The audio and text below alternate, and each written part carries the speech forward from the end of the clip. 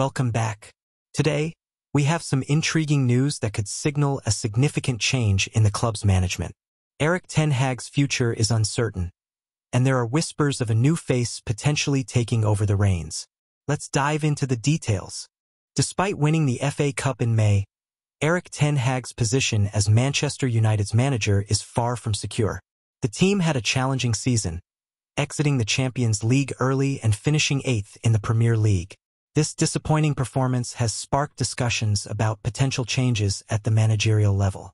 Recently, Bild journalist Christian Falk confirmed that Sir Jim Ratcliffe, owner of Ineos, held a face-to-face meeting with Thomas Tuchel last Tuesday in Monaco.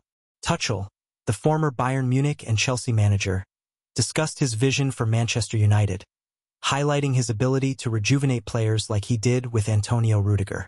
He suggested that he could bring out the best in players such as Mason Mount and Jadon Sancho.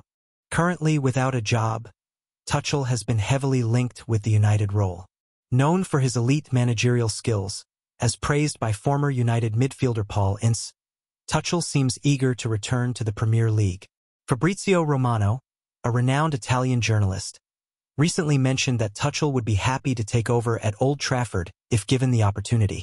Tuchel might feel he has unfinished business in England after his stint with Chelsea ended prematurely, despite winning the Champions League. Before we continue, make sure to subscribe to our channel, activate the notifications, and leave a like if you're excited about the potential changes at Manchester United. That's all for today, folks. We want to hear from you.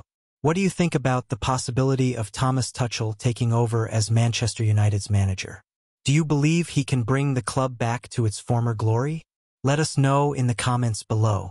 Until next time,